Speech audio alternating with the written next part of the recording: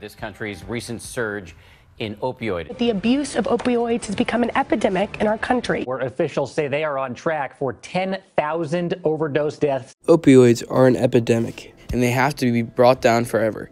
Thanks to the town police, state troopers, and DEA, there's less and less substance on the streets every day, but this is not enough to stop people from overdosing on the extremely powerful drugs. Substances like heroin are extremely cheap and easy to find. And recently, the drug fentanyl has been laced in many drugs and opioids across the country, and it's more powerful and dangerous than heroin and cocaine.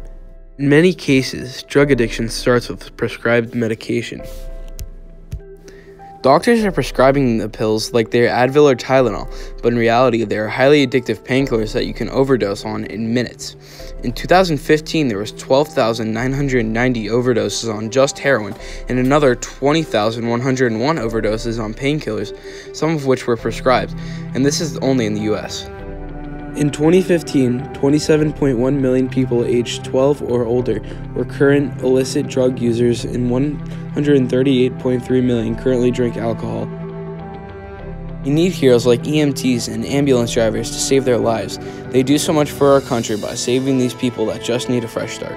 And the police's job by taking down the criminals that are making and distributing the substance are equally as important. Doctors and nurses are of key importance in saving lives too. They have to teach these drug users how to get away from drugs and move to a better alternative, like living a great life and having a family to live it with. Next time you see one of these heroes in the streets, just appreciate what they do for you and how many people's lives they save by doing their job. They are true heroes.